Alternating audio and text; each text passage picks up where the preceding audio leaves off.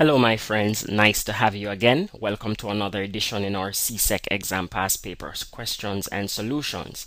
Now this is question 8 and it was taken from the May 2011 paper and it would fall under your general topic sequence and series.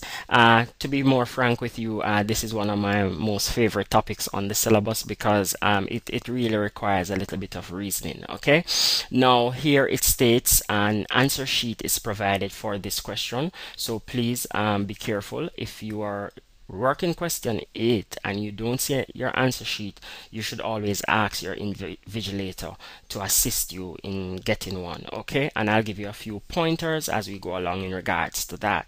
Now it states the figure below shows the first 3 diagrams in a sequence. Each diagram is made up of sticks joined at the ends by thumbtacks. The sticks are represented by lines and the thumbtacks by dots.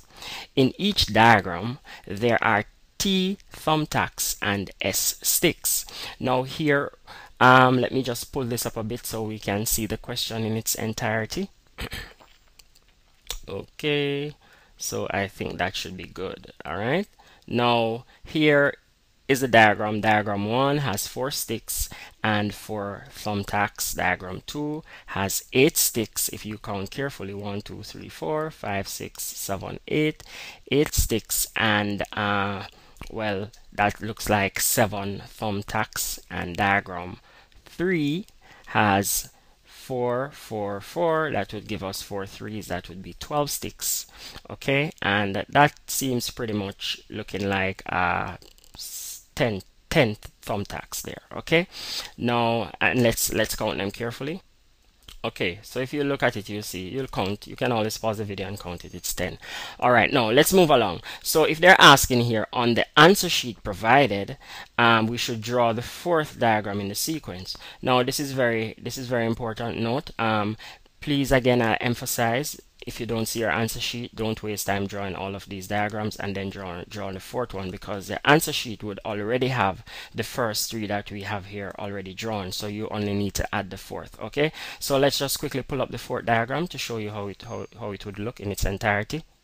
So here we have our 4 diagrams, my friends. Okay, so I am just going to add it to that right there. Okay, good.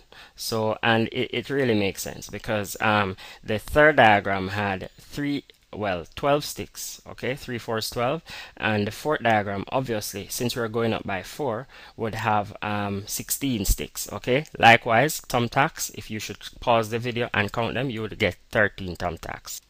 So stay tuned for the next video where we will be working out part B 1 and 2. Okay, bye bye.